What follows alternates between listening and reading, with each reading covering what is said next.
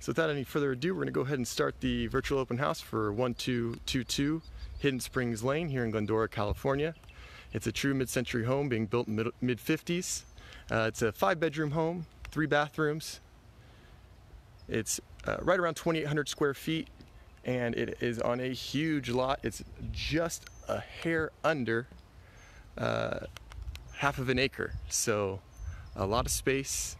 Very private lot with a huge private backyard, but we'll see all of that in the tour. As you can see, it's a well-maintained home with great curb appeal, wonderful landscaping. Landscape was professionally designed by a landscape architect, which is easy to see here. Hi Christina, thanks for tuning in. All right, let's go take a look. Again, this is 1222 Hidden Springs Lane, 2,800 square feet, 5 bedrooms, 3 bathrooms.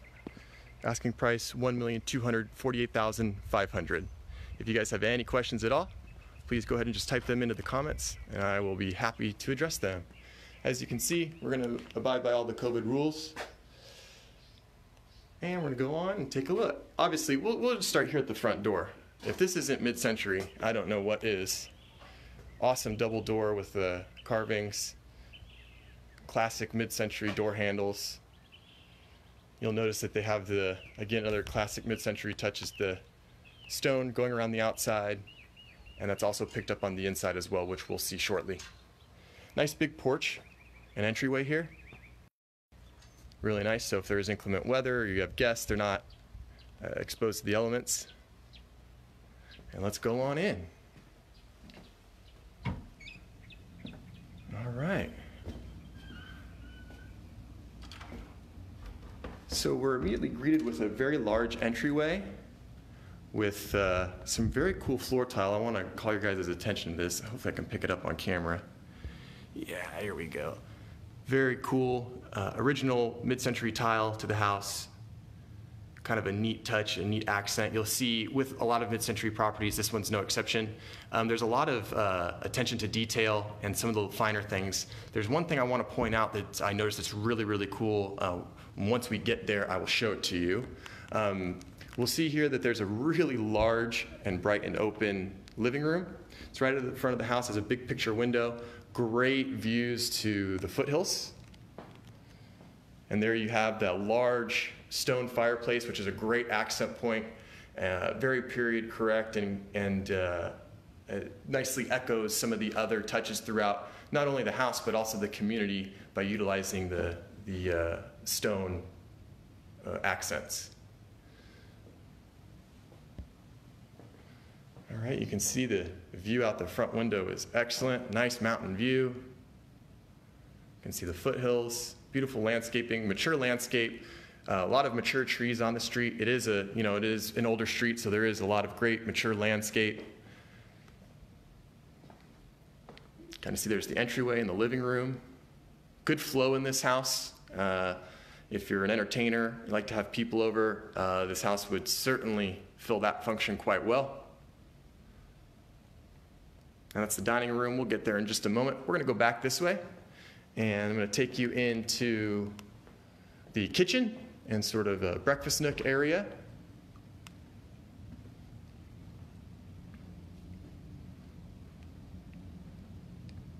So this is the kitchen. Has a great view out to the backyard, and this will kind of be a sneak peek for you guys. You can kind of see how expansive the backyard really is, and we'll go out there and we'll take a look all around. That's a detached 3-car garage. It's actually an oversized 3-car garage. Lot of space if you're someone who works on cars or has toys or likes to spend time in the garage. There's a lot of room out there, and it's unique to have the 3-car garage aspect. A lot of these properties on the street not only are only on a 1/4 of an acre. Again, this is about a 1/2 an acre, but the other properties are on a 1/4 acre, and they mostly have 2-car garages. This one's on 1/2 of an acre with an oversized 3-car garage. So plenty of room if you're a car enthusiast or have toys that you need to store or anything like that. There is plenty of room here. Kind of a reverse angle of the kitchen. You can see upgraded cabinets, built-in dishwasher, microwave, oven.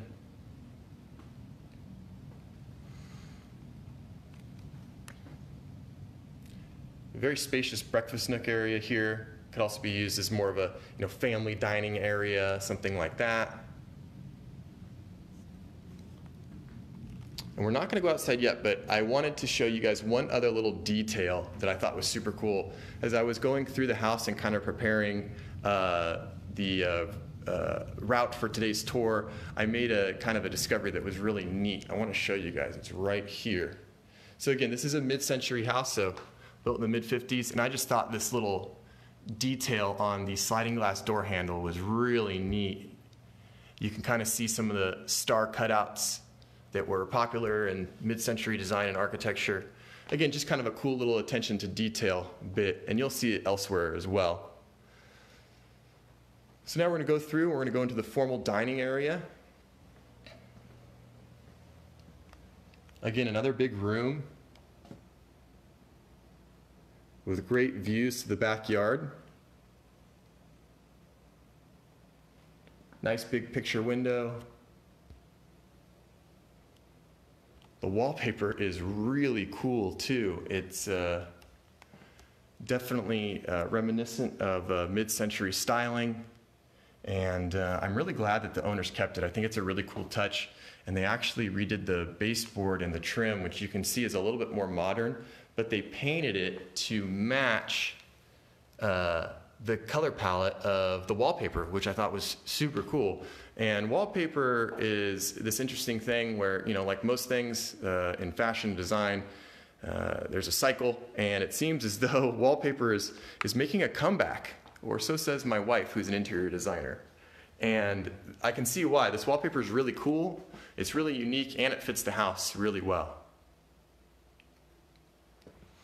Okay, while we're on this side of the house, we're going to keep going down this hallway. Down this hallway to the right is going to be the master bedroom down here. We'll go there in just a moment. First, we're going to go left down the hallway. This room could be utilized as a den, an office, a library, or it could be a bedroom. Really cool fireplace in this room as well. Again, it is surrounded by the natural stone, which is attached back to the outside of the house, and also the fireplace in the living room. But this is a really neat room. Again, it could be multiple things. It could be a den, an office, a library, or it could be a bedroom if you need it. Again, a total of 5 bedrooms in this house. So if you didn't need all 5 bedrooms, this could certainly be one that you turn into a home office with more and more people working from home these days. That could fulfill that need quite nicely. It is at the front of the house, so it does get a lot of good natural light, and the street that we're on is really quiet. I actually haven't heard any cars go past at all, so it would make a really good office because even though it's at the front of the house, you're on a really quiet street, so you really wouldn't hear too much or be distracted by any of the environmental noise. All right, we'll continue on.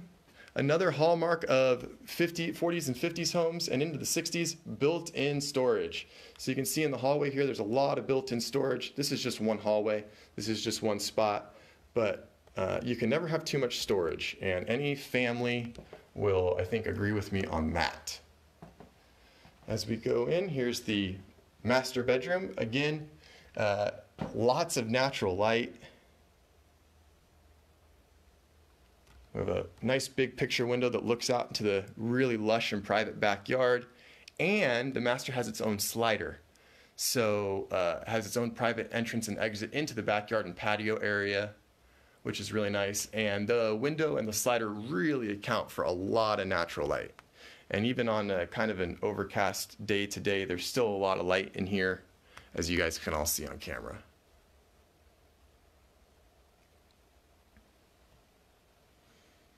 And the master sort of vanity area here. There is dual sinks in here, which you can kind of see there.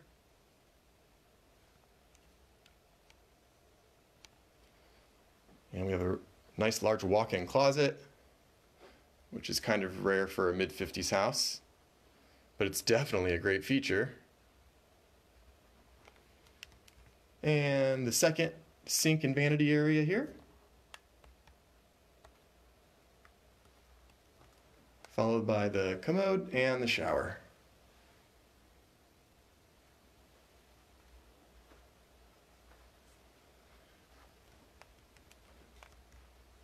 Again, really good view out this room. It would be really nice to wake up and see the beautiful lush yard every day. Looks very nice. So now we are going to go to the next room we're going to see is kind of a multi-purpose room. It could really function as a lot of different things. It could be a bedroom. It could be a master bedroom. It could be a family room. And it could kind of be a game room. It could really be anything you want it to be, which is really nice. So just to kind of get your bearings, this is where we're back into the kitchen and the dining area. And the front door is just to the left through that doorway. And there's the living room. We can see the fireplace poking out there. And so now we're going to go down this hall. And again, this is a huge room. This room in and of itself is probably close to, I would just guesstimate, about 300 square feet. Maybe even a little bit larger.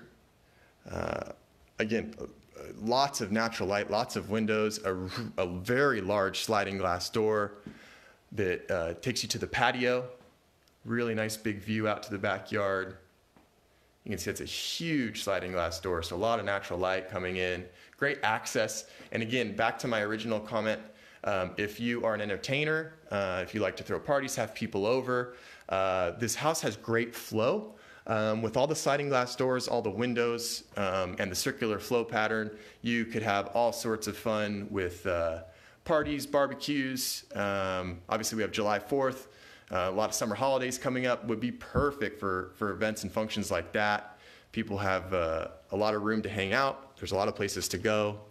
And the house has, like I said, has a great flow to keep the party moving. In this room, they do have laundry in the closet here. Again, this could be utilized as the laundry like it is right now, or you could turn it back into a quote-unquote normal closet. There's also a secondary closet there, which is kind of a broom closet, a pantry closet, could just kind of store some miscellaneous items. But again, if you wanted to turn this into a very large master retreat, you could, because there's a lot of room and there's already a lot of closet space. And as you come in to this room, there is a nicely equipped bathroom with shower. So again, if you did want to make it the master, you could do that. Or if you maybe wanted to make it an in-law suite or guest suite, you could do that as well. It does have its own private entrance right here. This goes to the patio and outside. And it does have a, like I said, a 3/4 bathroom with a very large room and another mid-century hallmark, a beautifully working pocket door. So this could be a really good guest spot because it can be kind of closed off, and it can be fully independent from the rest of the main house. So again, just depending on what you need for your living situation, your family, your friends, you personally, there's a lot you can do. And anybody who's tuned into my open houses knows that one of my favorite things about properties is the versatility and utility of a property.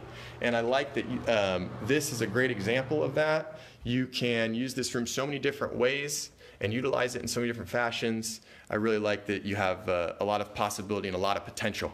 And it doesn't just have to be a bedroom or just have to be a family room or something like that. I would probably turn this into kind of a game/family room. I think it would be great for that.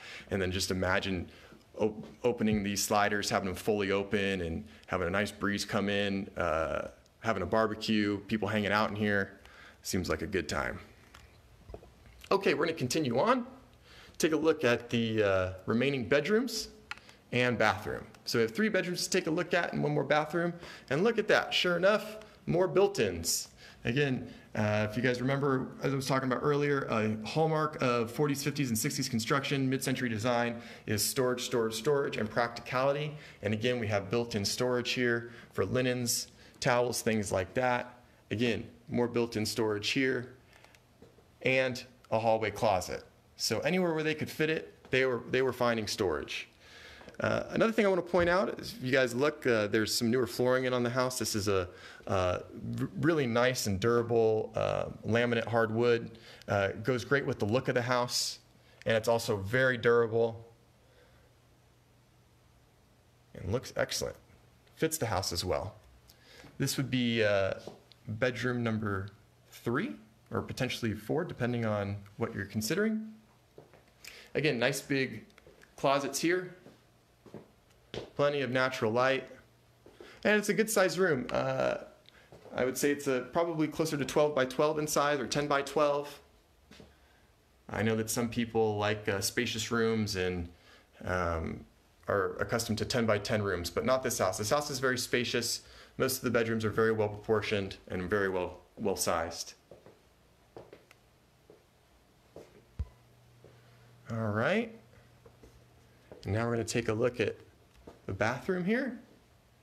You'll note that there's the marble countertop, dual sinks, again the upgraded laminate wood flooring. It's a full bathroom, tub, and shower.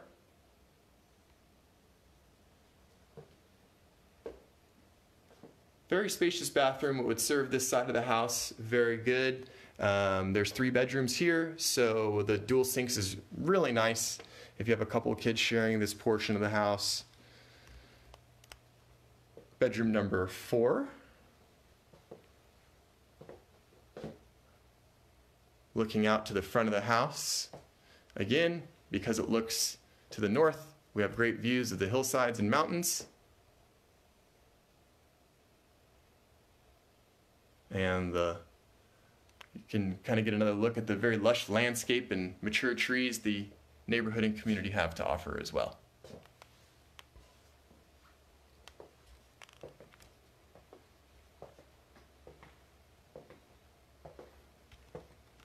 And bedroom number 5. Again, great size, lots of closet space, and again, lots of closet space for just a quote-unquote regular bedroom. This isn't a main bedroom or a master or anything like that, but you can see it actually has double closets. It pretty much runs the whole length of that wall. And again, storage, storage, storage. You can never have enough. You'll notice that the new flooring runs in here as well. Nice corner window, lots of light. Another great bedroom. I'm a tall guy. The ceilings are a nice height. I'm about 6'3", and I don't feel claustrophobic at all in here. Okay, now we're going to go back to the house, and what I'm going to do is I'm just going to kind of recap the kitchen and the living room area just in case people joined us late. They can kind of see this again. Here's another view at the kitchen and dining area, dining nook. Again, great flow and views out to the backyard. And again, that's a very, very classical mid-century concept, bringing the outdoors inside, having great access to the outdoor area, lots of natural light, lots of glass, and certainly this home displays those traditional characteristics quite well. Get another shot of the entryway. Again, another coat closet because you can never have enough.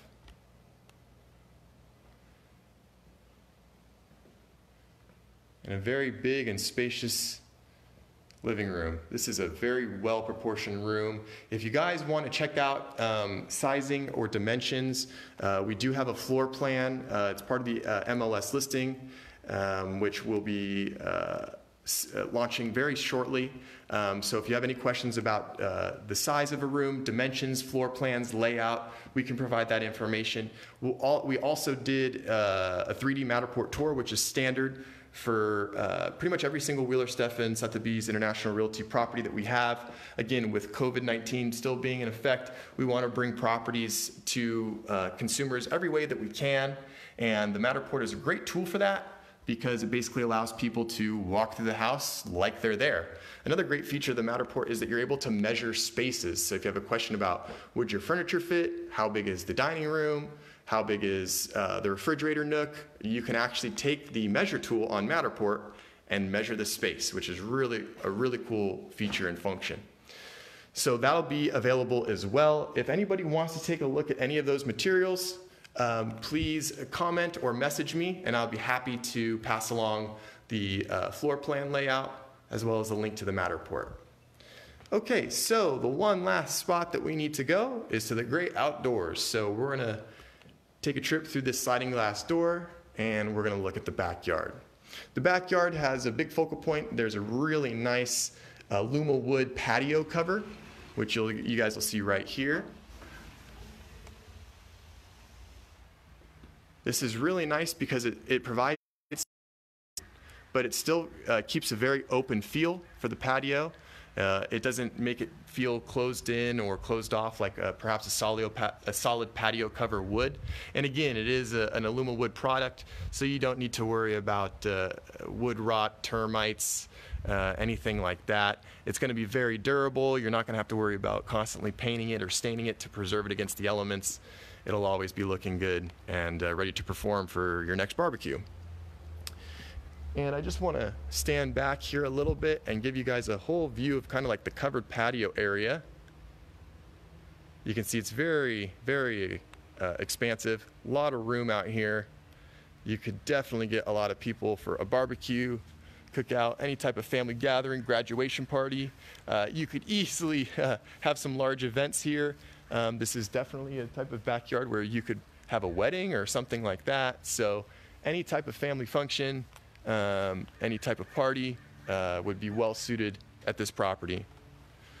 Guys, turn you around, you guys can really get a good feel for the expansiveness, but also the privateness of the backyard. You'll see that it's pretty much block wall construction all the way around. There's one little portion that's chain link with, actually it's right there, that is chain link, but it's got some hedges and bougainvilleas growing on it, so it's very private. You really can't see through it. And then back to block wall there. So a nice solid perimeter. And as you guys can see, really no one can see in here. We have a lot of mature landscape and vegetation, so we don't really need to worry about any prying eyes or anything like that. This is a huge yard. I'm a golfer.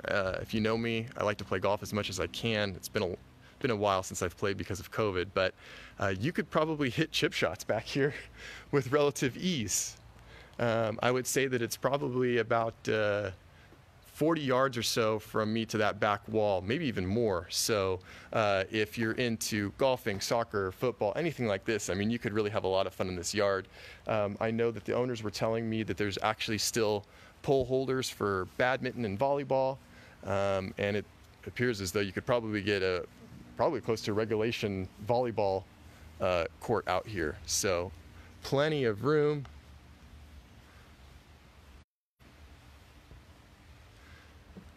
If you guys have any questions at any time, please feel free to put them into the comments. I'd be happy to answer any questions you guys have. Again, if you're just joining us, this is 1222 Hidden Springs Lane in Glendora, California.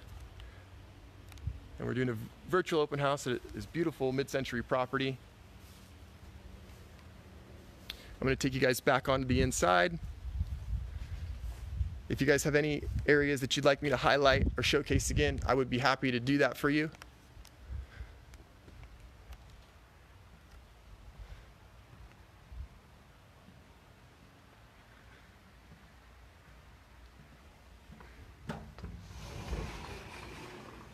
There are several fruiting trees on the property.